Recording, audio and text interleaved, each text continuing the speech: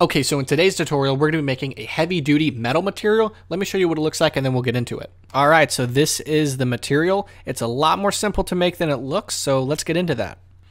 Okay, so we're going to be opening up Blender 2.8, and to view this, we're going to be using the Eevee render engine in the Look Dev mode, so you don't have to worry about render engines for this. So let's go and add in a object. It doesn't matter what object you want, but I'm just going to use a standard sphere, well, icosphere, and I'm going to subdivide it, and I'm going to shade smooth. All right, up here we're going to utilize Blender's presets up here. So we're going to click the shading icon, and then hit Z, go to Look Dev. And we're going to change a couple things here. I'm going to go up to the shading on the world. I'm going to bring down the background so we have a nice black background. And then up here, where it says Render Engine, switch to Eevee really quick so we can turn off Bloom if you don't already have it on, and turn on Screen Space Reflections and Ambient Occlusion. All right, so in the shader editor, we're going to click New. We're going to make this principled metallic, and we're going to darken up the metal just a little bit. Okay, so the first thing we're going to add is a bump node. And we're going to plug the normal into the normal. And let's go ahead and add a wave texture. Wave texture, plug the color into the height. And now we have this. Really quick, we're going to need two nodes. So we're going to need a mapping and a texture coordinate node.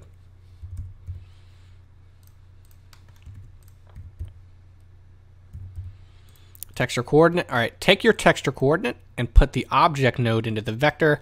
The object plug is very important for this. If you're going to add this material to any other models, then it'll be evenly distributed on all the models you add instead of your texturing the specific model for the specific scale. So put it on the object mode if you plan on using it for other things, and we'll take the mapping and plug it to the vector.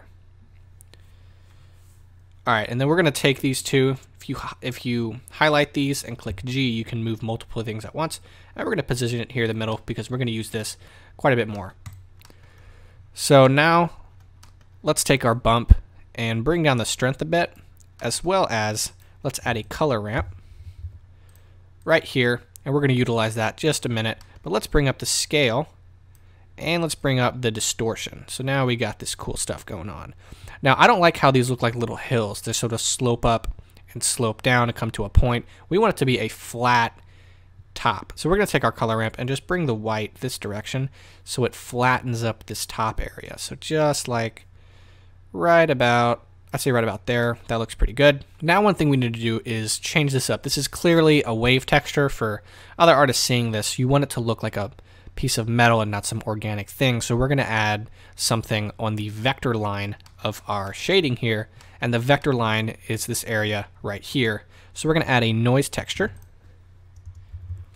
and plug the noise right here, and it's going to do all this crazy stuff. Now we don't want it to be that much affected. So what we're going to do is add a mix RGB right here, and we're going to plug the original into the color 2. So what this is going to do, if you look at the factor, if you bring the factor all the way to here, it's using this plug right here. But if you bring it all the way here, then it's using this one for the noise texture. So we just want it to affect it a little bit. First, let's bring up the detail on our noise, and let's have it affect it some. And so what you can see is now in these little areas right here, you can see it's starting to add some detail in there and adding some really fun stuff, but it's not completely affecting it like that. So it just adds some detail in those areas and makes it less obvious of a wave texture. So now we have this, and I'm going to bring the scale down of our thing right about that, and that looks really good. Now we need to add our nice big dents. So we need to add another bump node. So put our bump here, plug the normal into the normal of this bump node, and let's add a Voronoi. Plug the Voronoi into the height. So now you can see it's affecting it pretty heavily.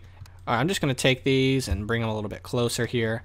And let's take our object coordinate here and plug it into the vector so that it evenly distributes it. And let's bring down the strength just a bit. Change distance to Mikowski. So now we get this stuff right here. First, we need to add a color ramp to limit the amount of dents that are shown. So there we go. The kind of messes it up in that way. So you can sort of do that, and it does some really nice things, spreads them out, and you can take the scale and give it more, or you can give it less, just like that. So we have a problem here, and our dents are sort of planar. You can see how it's just like one plane, plane, plane, and a bump here, and we want to add some detail. So same process that we did here to add some detail in our wave, we're going to add some detail in our Voronoi. So same thing, we're going to get a noise texture, plug it here, and you can see it messes everything up. Let's bring up the detail. So let's get a mix RGB, plug it right there, object coordinate, plug it into the color 2, and as you can see, just like the other one, bring it all the way over here, it's planar, and then as we scale it over, you can see all this detail being added to the bumps. So just like that, and we can play with the strength to make it a little more extreme so it's way more noticeable, just like that. Or you can make it way down here, whatever you want to do. And this is the heavy-duty metal material. So there you go, you made a heavy-duty metal material. If you want more of these tutorials, I'm going to have a series for them, so subscribe for that, and thanks for watching.